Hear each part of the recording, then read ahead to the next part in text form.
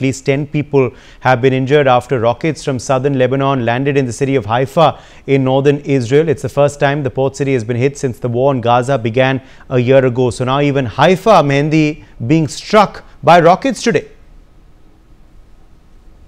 Well, yesterday, a very unfortunate thing happened because the Israeli police has reported that Hezbollah rockets have struck Haifa today, and it's Israel's third largest city. And earlier, with Israeli, reports indicating that 10 people were injured in the country's northern region. And according to Hezbollah, they targeted a military base south of Haifa with a barrage of Saudi-1 missiles. And also, reports are suggesting that the 2 rockets have landed in Haifa, located on Israel's Mediterranean coast, while 5 others have struck the areas around 65 kilometers away. And also, Israeli police have confirmed that several buildings and properties have been damaged with some injuries classified as minor, but a number of individuals were transported to a nearby hospital due to major injuries for treatment. And also, the surveillance footage have captured the moment of Hezbollah rocket impacted Haifa, and independently it has been said by the reports that it has been verified also that the location through building outlines, road layouts and business signs alongside the satellite imagery,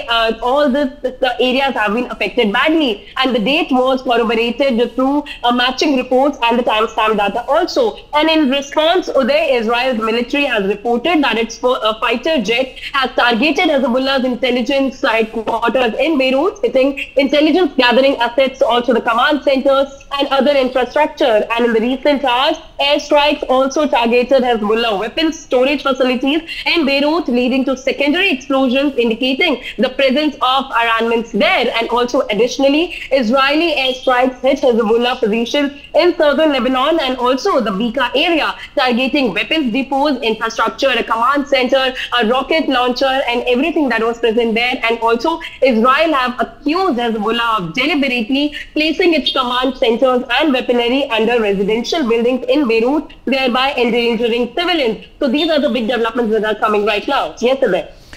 All right, Mehendi Garg, appreciate you joining us. Or rather, stay with us, Mehendi, because we're getting some more developments also coming in now this hour. 2 people are wounded as a result of Hamas rocket impact in central Israel. They admitted in the Asaf Harofeh hospital. The IDF has said 5 rockets were launched from southern Gaza's Khan Yunis in this attack. Mehendi Garg continues to be with us. Mehendi, news also coming in now from another part of Israel. Reportedly, there are injuries reported, 2 injuries reported as a result of this rocket attack as well.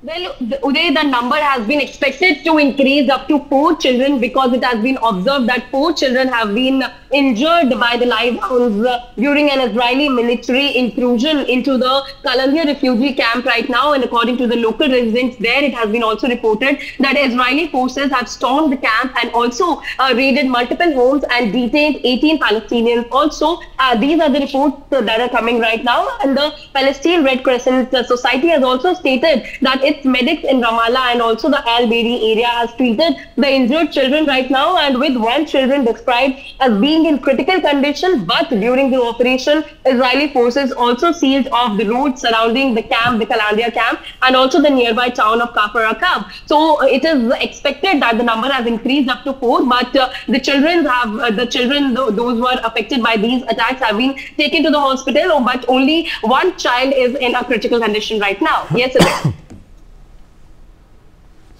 All right, Major General Rajan Kochhar, let me quickly draw you in here as well, Major General Kochhar, because the fact, of course, very clearly is that we're seeing a barrage of rockets today being fired on Israel from Gaza, but also from Lebanon, resulting in multiple injuries. Uday, I think it is more of messaging being done. A message being conveyed, yes, absolutely. It's more of messaging being done because of this day of 7th October. Because Hezbollah and Hamas want to make a statement today, and that is how we are seeing even Tel Aviv has been showered with rockets, as well as the Haifa port, because that is in the close proximity to the Lebanon border. And it is also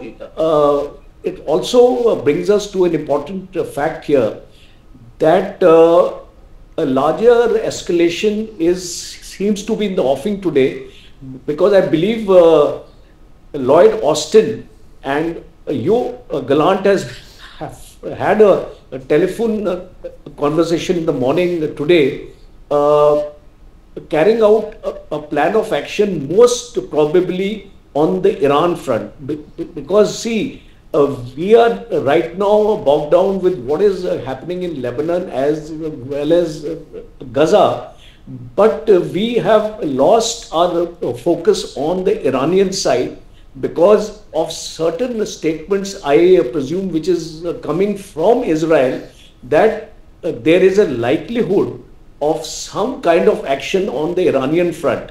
And this is going to have very serious repercussions on especially the oil facilities which are there today in this area, the Strait of Hormuz, the Persian Gulf, the Red Sea and the Suez Canal. So almost 28 to 30% of the world's oil requirements, especially the OPEC countries, 12 of them are supplying this through this route. So the larger implications I feel is that in case this conflict escalates onto a new front on the Iranian side, and in case Israel decides to launch missiles there, it is going to endanger this particular aspect of economy of the world, because most of the countries are dependent on this